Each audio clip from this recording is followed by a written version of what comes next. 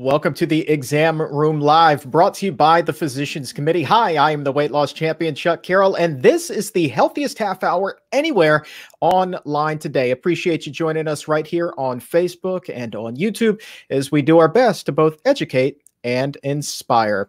On tap today, Dr. Neil Barnard is here with a look at the coronavirus. Specifically, as new cases continue to surge, there are signs now that the virus is mutating. Dr. Barnard, important words from you coming up. You bet. We're turning the page now. I can't wait to share it with you. And if you have a question for Dr. Barnard, go ahead right now and post it in the comment section. We will be opening up the doctor's mailbag in just a little bit, so get your question posted right this moment. Also on the show today, well, how about a dose of inspiration? It was nearly a decade ago that Bruce Mylrea was diagnosed with prostate cancer. And that day, it changed his life. But in turn, it also changed the lives of countless others. He and his wife, Mindy, now travel the country educating others about the benefits of a plant-based diet, and they will be here with us today to talk about their incredible journey and Bruce's new book. So can't wait for that, but before we go any further, let's get you caught up on what is going on in the world. Here are your health headlines for Wednesday, July 1st, 2020. And as always, we start with a look at the resurgence of coronavirus in the U.S., where health officials say the number of new cases reported Tuesday was the second highest in history, with at least 6 states breaking previous records. Of greater concern, though, caseloads over the past week are now trending higher in 45 states, according to the Washington Post. Hospitalizations also rising in many locations. 7 states are reporting spikes of 25% or more in the number of COVID-19 patients. Texas being the hardest hit, as the number of infected flooding hospitals there has swelled by more than 40%. The virus has now claimed more than 127,000 lives in the U.S. and 512,000 worldwide. Meanwhile, the nation's leading infectious disease expert says we need to act quickly, or the wave of new infections is going to get far worse. Testifying on Capitol Hill Tuesday, Dr. Anthony Fauci said the U.S. could see as many as 100,000 new cases every day, more than twice as many as the current record-setting levels. And in other news, a Canadian study finds that nutrition is critical for preventing cognitive decline, and a diet rich in plants is best for brain health. Researchers at the University of Toronto measured what is known as verbal fluency. That's where subjects are given a category and then told to list as many words as possible relating to that within 1 minute. And it turns out that the more fruits and vegetables, nuts and pulses that the person ate, the better they were able to perform. And those who ate at least 6 servings every day scored the highest. Conversely, the study of more than 8,500 adults between the ages of 45 and 85 also finds those who had high blood pressure, were obese, or had a high percentage of body fat tended to perform worse in the tests. And finally, file this under freaky but true. See, what you're looking at on your screen right here, that is a 3D printer. And a company in Israel is using one similar to it to print plant-based steak. Indeed, we are talking not farm to table, but printer to table. Redefine Meat plans to roll out highly refined mock meat with precision detailing that can mimic the taste and feel of real steak in ways never done before. The company claims its printers can print a number of different cuts, from Japanese beef to grass-fed Australian prime cut. The company's founder says such detail will be critical to converting people to a plant-based diet. Redefine Meat is planning to hit high-end restaurants later this year, according to Veg News. That's interesting. Okay, moving on. Health officials aren't just concerned with the surge in new COVID-19 infections. There is also now concern that the coronavirus itself is beginning to mutate. Moreover, experts are also keeping a watchful eye over a new virus that is beginning to spread in China. The timing on this really couldn't be any worse.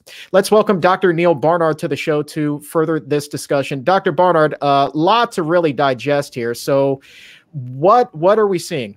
Yeah, well, you mentioned it at the beginning that the virus seems to be spreading and we're hitting new records, and everyone's sort of attributing that to the fact that, well, we reopened too soon, and young people in particular are heading out, and they're not socially distancing. That's all part of it. There's no denying it. However, the virus itself is changing, and it appears to be becoming more infective. Let me give you a quick analogy. You're walking through the woods, you're backpacking with your friends, and the end of the afternoon, you get home, and stuck to your scarf or your sock or your sweater is one of these little cockleburs. And as you look at them, if you look at them under the microscope, you see that they have these strong spikes with little hooks on them that can hook into you, and they don't leave. Well, the coronavirus has spikes too. Up until now, the virus has been, or up until fairly recently, it was called the D variant of the virus. That relates to, the name comes from, to refer to one of the amino acid proteins that's in it. The spikes that it made tended to not hook on very well, and they were fragile. They would break off. But like all living beings, viruses mutate over time. The problem is that coronaviruses mutate really fast. And so the D virus, D variant, has been giving way to the G variant very gradually. Now, to understand this graph, the D variant was at the beginning of January, February, beginning of March, it was all D variant. And they had rather weak spikes. Then starting around March, you started to see the G variant coming in and really taking over, so that now about June, that's about all we're seeing. The G variant has stronger spikes. That means that when it's blowing in the wind, it can stick to you better. If it happens to go down your lungs, instead of you just coughing it out, it sticks there. So is it more deadly? Probably not. But is it more infectious? Probably so, almost certainly so. So what does that mean? Before, you might have, the virus may have passed you by. Now, if it's around, you are more likely to get it. That's what we think. Now we're still studying this and looking at it, but it means that the virus is almost certainly going to keep spreading and keep spreading and keep spreading and keep spreading. And the old wish that we had back in March that, oh, this will be a few months and it's going to go away. I'm sorry to tell you, I don't think so. It's going to stick around here for a while. Now, we could contain it. Masks help. Social distancing helps. All these things. But this virus is not going away. Not anytime soon. Okay, if I haven't cheered you up enough with that, over in China, there is a worrisome new development of a new pandemic. And in this case, this is not a coronavirus. It's an influenza virus. And it focuses on pigs. Pigs can harbor influenza viruses in the same way that people can, in the same way that chickens can. And epidemiologists often think of them as sort of like a mixing vessel, where one virus might enter the pig, and the pig's not going to be too sick and can harbor that virus. A new virus comes in, similar to it, but not quite the same. The two of them hook up, and their progeny become more infectious or more deadly. That's what we're seeing now. So the new virus that is now in pigs over in China, it has this unromantic name, G4EA H1N1 virus. Here's the issue. It enters human lungs. It is easily transmissible to human beings. Some of the H1N1s are not. This one is. And what is particularly troubling is that humans have a certain amount of what we call herd immunity to the flu. You've been exposed to various flus, different variants every single year. You have some ability to fight it off. So the flu is not going to be quite so bad as it would have been a century ago when the influenza was new. Not this one. With this one, when you look at it, it is genetically different enough that we don't seem to have much immunity to it. So is it spreading? And the answer is yes. Some tests were just released from China. And among the young people, not in the communities, not in the cities, not even in the rural areas, but the people who are specifically working with pigs, 20% of young people are already positive for it, and 10% of swine workers overall in China are positive.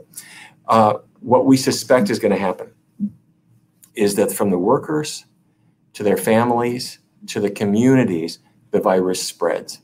And then from there, it becomes basically an influenza. There's a long runway for this to happen, but it's well on the way. So what do researchers think about it? This is just what just came out from the PNAS the other day, the Proceedings of the National Academy of Sciences. Let me just read it. Such infectivity greatly enhances the opportunity to virus adaptation in humans and raises concerns for a possible generation of pandemic viruses. So what does this really mean? Whether we are talking about the coronavirus or whether we're talking about influenza viruses, it's really clear that we have to do what we can to avoid contracting the virus. But we also have to make sure that our immunity is as strong as it can, and that we are as strong as we can be. So that goes back to what we've been saying in every show since we started this, and that is you need a plant-based diet. You need that to achieve as healthy a body weight as you can. You need to tackle high blood pressure as well as you can. You need to tackle diabetes as well as you can. These viruses are coming. So plant-based diet is essential in addition to all the other steps that you're going to take. So really important to note here, a plant-based diet really helps with those underlying conditions that we've been talking about as well since the beginning. But again, just to really hammer home this point, there is no known immunity to whether this is the current COVID-19 or the new swine flu that is developing, correct? Correct. That may change. Everyone is looking out for the next vaccine. There are many vaccine candidates. Some of them look promising. None of them are ready at all. And with regard to influenza, there are vaccines produced all the time. We have them every year, as you know. You can go to any drugstore and they'll gladly inject you. However, they are guessing too. We don't have one for this new variant at all. And even for the routine seasonal flus, we just really don't know that we've got them. So we really need to eat in a healthy way, particularly for coronavirus, but also for flu. And lastly, I know that it's probably too early to have a definitive answer on this, but maybe just speculate here with me a little bit. If the virus is mutating and there are multiple strains now, would that then increase the chances that somebody could have coronavirus, recover, and then catch it a second time, but then it would be a different strain? Yes, that's exactly right. Several things can happen. In an ideal scenario, you get it once, you're immune forever. It's not even clear that that's true. In the same way as, let's say you get a cold. Does that mean you will never have another cold in the next 2 years? No. You can get a cold 3 weeks later after your first one. So sometimes you just don't get immunity at all. That could happen with coronavirus. But your scenario, it mutates. You could get it again, absolutely. And what it means is that a vaccine that is effective against one variant may not be effective against another. Now, we want to be optimistic. We want to assume that vaccines can be produced. But it's also good to be cautious and to assume that we are likely, let's face it, the vast majority of people in America and the rest of the world have not yet been exposed to the virus. But the virus is now more infective than it had ever been. So you have to assume it's coming, and we've got to take protective measures. And in addition to wearing a mask and so forth, go shopping for your vegetables. Eat those things. We've got to assume it's coming. Holy cow. Okay. All right. Dr. Barnard, lots of good information there, startling information, but definitely good information. And I'm sure that there are people watching this right now who may have a follow-up of their own. So if you do have a question for Dr. Barnard, go ahead and post that in the comment section. We will be opening up the doctor's mailbag in just a little bit. And boy, I got to tell you, coming off of that, we could use a little pick-me-up, right? And so that is why I think that my next guests are coming on at the perfect time. 9 years ago, Bruce Mylrea received the shock of his life when doctors told him that he had prostate cancer. The diagnosis turned his world upside down, but also became the catalyst for a new mission in his life: to study health and nutrition and educate anyone willing to listen about the role of diet and disease. It has become Bruce's mission in life, as well as that of his wife, Mindy. And now the longtime couple travel the country in an RV covered head to toe in brightly colored images of fruits and vegetables. Appropriately, they call it the Wellness Wagon. And Bruce has documented this extraordinary journey in his new book, A Plant-Powered Approach to Prostate Cancer. And Bruce and Mindy are here with us today to share this incredible story with us. Bruce and Mindy, thank you guys so very much for joining us today.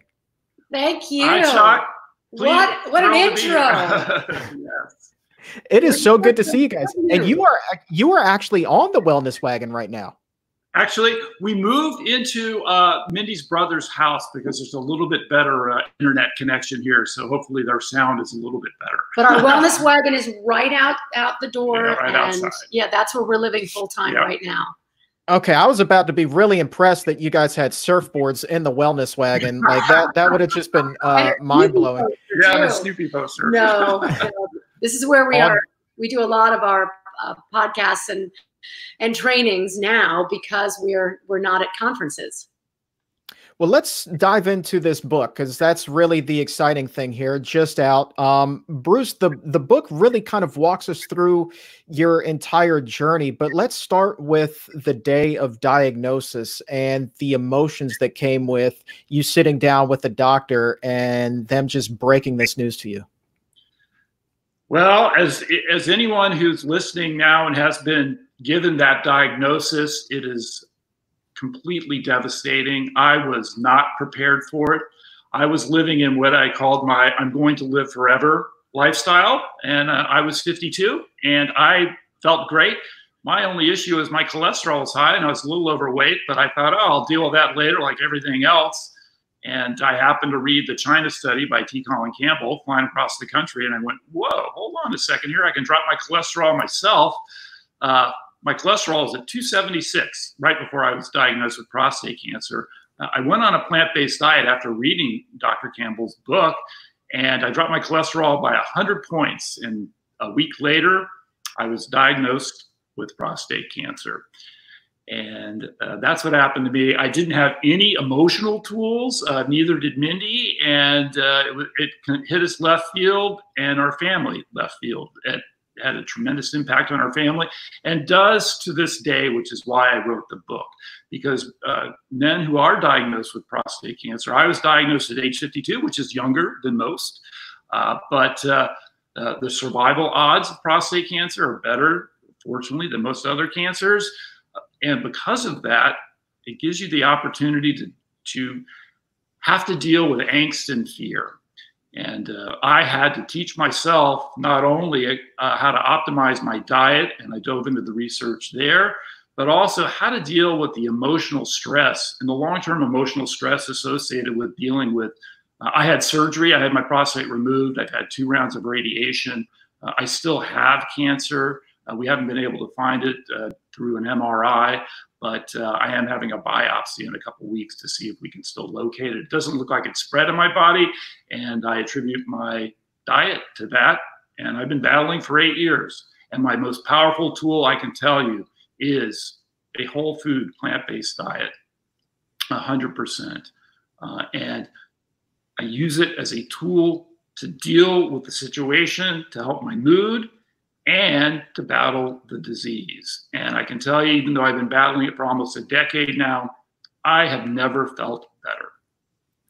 Mindy, let me ask you, because I know that you have this extraordinary background in the fitness industry. And as Bruce was just saying, this came as a complete shock to everyone involved here. What did you know about the connection between food and disease and the way that he was eating and how everything just kind of ties together? Well, the funny thing is, in the fitness industry, it doesn't necessarily tie together. That's one of the reasons that Bruce and I started the One Day to Wellness .org foundation, is because many people in the fitness industry, they think fitness is it 100%.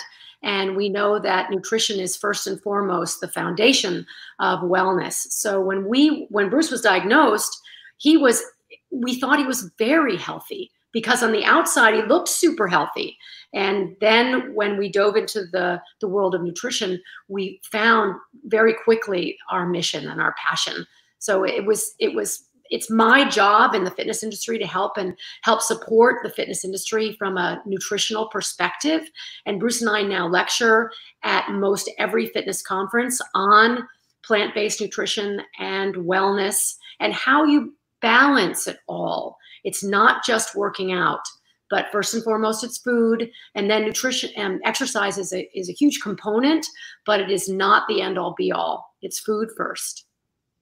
Bruce, how did the plant-based diet help you as you were going through those initial rounds of treatment when things were really kind of just, they can just knock you flat on your back and just drain every ounce of life out of you?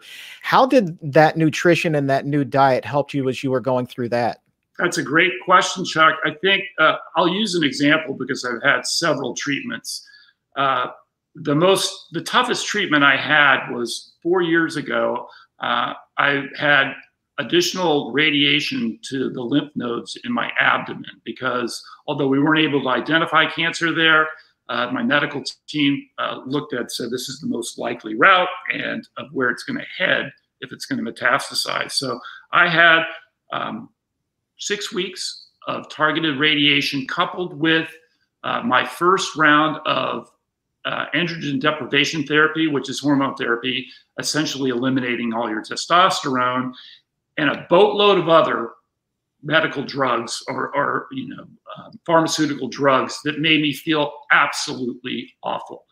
And I was able to power through that entire 6 to 8 weeks of really just a low-level nausea with a plant-based diet, and I was able to mitigate the nausea, also incorporating some ginger into my diet. And the same people that were there at this clinic going through the same experience that I was, not on a plant-based diet, not even close, having a tremendous time struggling with fatigue and nausea and low energy. And every treatment that I've had, my diet, the side effects have been absolutely minimal compared to what I was told they were going to be. And nausea, tiredness, and let's talk about impotence. Oh, can I talk about it? Sure. All the doctors, they said to me, they pulled me aside and said, your husband is not going to be the same. We've been married almost 40 years, and our relationship in every aspect is pretty darn fantastic. So that was very hard for me to hear. However, the opposite was true because of Bruce's plant-based diet and the eating foods that support blood flow really enhanced everything. I won't go into it all the way, but it's been really profound in that Bruce, first of all, as Bruce said, his side effects have been very minimal.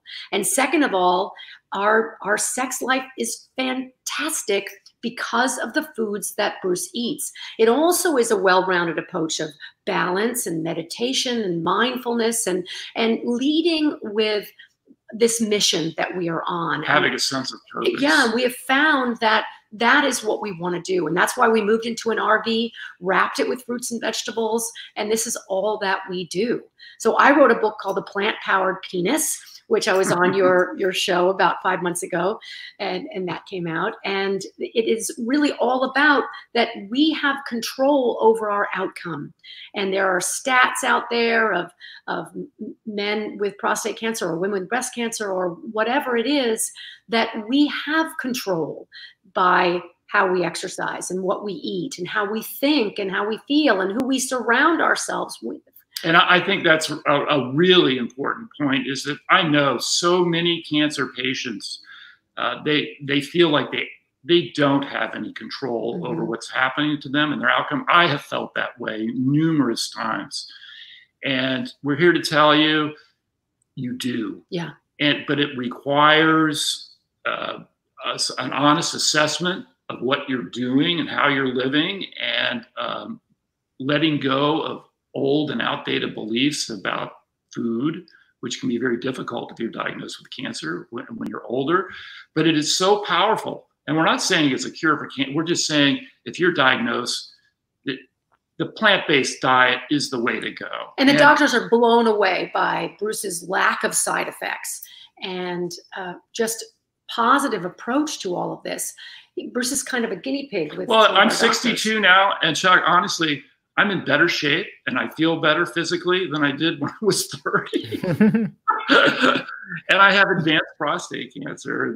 Other than the mental anguish of dealing with that and worrying about what's down the road, I mean, I just feel, I feel spectacular. And it's my diet. Pretty darn good too. Yeah, so, I mean, really, to look at you, you would never know that anything was amiss. I want to touch on another component of this story that we haven't yet touched on. We've talked so much about nutrition yet, but Bruce, I know that when you were having those days when you were feeling low, you would be coming right out of treatment. And even though the side effects weren't what they could be, you're still not feeling your best. But there is Mindy literally dragging you, the firecracker that she is, dragging you to these conferences. And I guess, can you talk about, Mindy, one, why you were doing that? And then Bruce, that sense of purpose that you got from pushing through and how that was able to help. Well, I am the logistics master, so I book us probably every single weekend at a training or a conference somewhere. But I know Bruce very well. I mean, I've lived with him for 40 years. I know that even when he is low, when he has a mission or a purpose in life, and when he can speak in front of other people or help someone in some way, he is thriving. So what I would do is I would pack my little bag with snacks, broccoli and broccoli sprouts, and I would pick him up, and I'd say, "Come on, honey, we have to go to the airport now." She dragged me through the airport. We'd fly from Orlando to Boston. Well, 2 years. And then, like you said, I would just power through. But once I got there, he was good. I was good. And it is that sense of purpose in helping other people. What else is just get up and start and go. Once you're there, you're there. 2 years ago, we won the Lifetime Achievement Award at a large conference in Canada. And Bruce had a biopsy the day before. He got on the plane that night. Next day, he was on stage accepting this award in Canada. And he did it. It was great. That was tough. Yeah, You guys, I mean, one day to wellness. I'm going to call you guys wellness warriors, because that's really, who you are. I mean, this is just such an incredible story. Let me end by asking you this, kind of the fun one. I've joked about on this very show how you can see this RV from space. I mean, when I said that these are brightly colored fruits and vegetables, I'm not lying. We see a couple of them on your shirts right now. But when you pull into an RV park, I would love to know how people react, and if they come knocking on your door asking, "What's up with all the tomatoes?" Well, what we thought was going to happen is opposite of what actually happens. Well, a couple things. Number one, most RV parks are not the bastion of health in America. That's what I'll start with. People are there to have a good time, and plant-based nutrition is not on the forefront of most people's minds. Right. We put all those fruits and vegetables on our RV because we don't just start engaging people. We let people come to us, and we consider it to be a flower because it's so over the top. Most people avoid us and go to their and grill their steaks and their hot dogs and don't talk to us. But what's amazing is kids. There's tons of kids in RV parks. They all come flocking over, and they go crazy over the RV. They start asking, like the pomegranate, "What is that, Mom? What's that, Dad?" And the parents have to start explaining what the vegetables are or the fruits are, like the pomegranate on our RV, and it begins to engage them. And then the parents will ask us what we do. We never say anything. We just say, "Hey." And then if they ask us, we say, "Well, we're a nonprofit, and we're here to help people understand evidence-based nutrition with our partners like Physicians Committee for Responsible Medicine." And we have literature from PCRM and our other partners. And we say, "If you'd like some information, here it is. And we're happy to discuss it with you if you'd like." And we leave it at that. Yeah. And everything that we offer is free. So if you go to our website, you're going to see recipes and workouts and information that's all free. And a lot of it ties in with PCRM. And we're hoping that we can change one person, not change, but encourage one person at a time to look at it and open the line of discussion about whole food plant-based eating. We call it leaning to the green. Leaning to the green. And that website is onedaytowellness.org. And you can pick up a copy of Bruce's book, A Plant-Powered Approach to Prostate Cancer, now available on Amazon. And also, by the by, Mindy alluded to her book, A Plant-Powered Penis. You can check that out on Amazon as well. Both of them just phenomenal reads. Bruce and Mindy Mylrea, thank you so very much for your time and your inspiration today. And Bruce, I wish you nothing but the best of health moving into the future, my friend. Thank you, Chuck. And I want to give you a personal thank you as well. You are amazing. You have, you're an inspiration to both Mindy and I, and we can't thank you and your team and Dr. Bernard enough for all of your support and what we're trying to do. We're all on the same team here, and we're doing the right thing. Well, thank you guys very much. I'm a big fan of yours as well. We will talk to you again very soon. We're going to be keeping up with them. Don't worry. We have not seen the last of the wellness wagon. That much I assure you. Okay, time now to open up the doctor's mailbag and get you an answer to a health-related inquiry, my friend. Dr. Barnard is still with us here on the Exam Room Live. And Dr. Barnard, today's question, boy, this one comes to us all the way from the Philippines. Jeanette, she writes, I started a whole food plant-based diet 2 years ago when I was diagnosed with breast cancer. However, I gained 10 pounds because I went into pizza and breads and pasta, aside from a lot of fruits. So how many of these should I be eating every day? What is the balance? Okay, well, first of all, thank you for your question. Secondly, I hope that you're getting the care that you need for the cancer diagnosis, and I hope that things are going as well as humanly possible. Let me also congratulate you for, if that diagnosis motivated you to improve your diet, that's fantastic. As we were hearing from Bruce and Mindy, diet change can make all the difference. So I'm delighted you're doing that. However, you made a diet change and you're starting to gain weight. And what's that about? And you're wondering, could it be the fact that you're eating pizza and bread and these kinds of things? Maybe. If that's the case, it may not be so much the pizza crust. It might be what's on top of the pizza. And it might not be the bread. It might be what's between the bread on your sandwich. What I mean by that is that people will have something that has carbohydrate in it, spaghetti. And if they're gaining weight as time goes on, if they're eating that, they think, darn, that spaghetti, it's so fattening. How could that be? Well, the spaghetti is made of semolina, wheat. It's high in carbohydrate. Carbohydrates have only 4 calories in every gram. But if it's topped with cheese or meat, they have fat in them, and fat has 9 calories per gram. So the toppings are more fattening than the spaghetti. So I'm not going to eat that. I'm going to go on a vegan diet, but now it's got oil in it, extra virgin olive oil, organic, from Whole Foods. Can't have calories, can it? Well, oils, even from plant sources, have 9 calories per gram, just like animal fat. So it's a good thing to be careful about the toppings and really limit the oil. That said, there are breads and pizza doughs where the oil, or in some cases, things like cheese, are baked into them. You want to skip those ones. You want to really go for low fat. Many people do well by thinking beyond flour products like pizza dough and instead going for a whole grain. That's brown rice, corn, oats, quinoa, those kinds of things. I'm not ready to say that bread should be condemned. I don't think so. But when people eat the whole grain, particularly with the fiber, that's extra points for that because that fills you up without calories. Last point, you said fruits. Are they okay? And how much of these can I eat? The answer is, how much do you want? There's no limit on these things. Fruits are a mixture of healthy complex carbohydrates, which are low in calories always, and they're rich in water, which doesn't have any calories at all.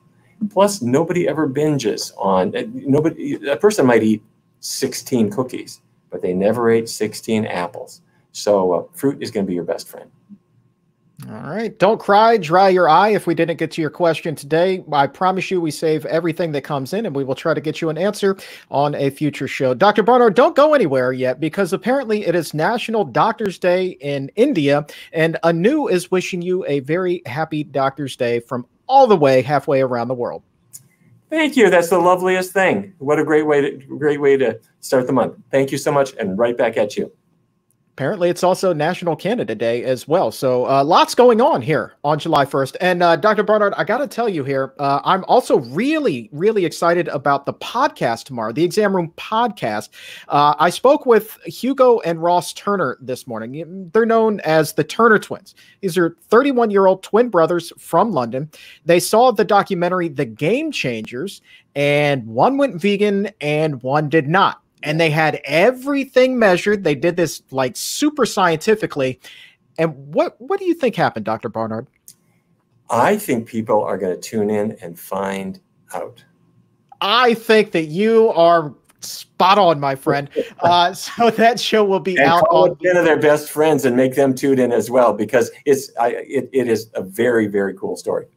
It really is. So that show will be out tomorrow on the Exam Room podcast. So head over to Apple Podcast or Spotify, wherever shows are available. Hit that subscribe button. And if you would be so kind as to leave a 5-star rating as well, Dr. Barnard and I would certainly appreciate it. Dr. Barnard, thank you very much for your time. I'm sure you will be tuning in tomorrow as well. I sure will. Thank you, Chuck. All right. And if you would like to get in touch with any one of our plant-based doctors or dietitians at the Barnard Medical Center, you can make an appointment and you don't even have to leave the comfort of your own home. All you need to do is head over to barnardmedical.org or pick up the phone and call 202-527-7500. I'm telling you, the staff there really puts a premium on nutrition. So often, people ask, where can I find a good plant-based doctor or dietitian, somebody who really knows the importance of preventative medicine? My friend, they are all locked in for you at barnardmedical.org or call 202-527-7500. If you live in California, New York, Washington, D.C., Maryland, Virginia, Missouri, Arizona, Colorado, Massachusetts, or Kentucky, our doctors and dietitians would be happy to meet with you, and new states coming online all the time. So stay tuned if we are not there just yet. And also, many thanks once again to Bruce and Mindy Mylrea for that incredible amount of inspiration on the program today. Just what a phenomenal story. Really, please head over to their website, onedaytowellness.org, if for no other reason than to just see this wellness wagon. I mean, this is just the most incredible thing. I wish everybody could see this rolling down the highway, because really, when you see this thing, that health is rolling in to your town.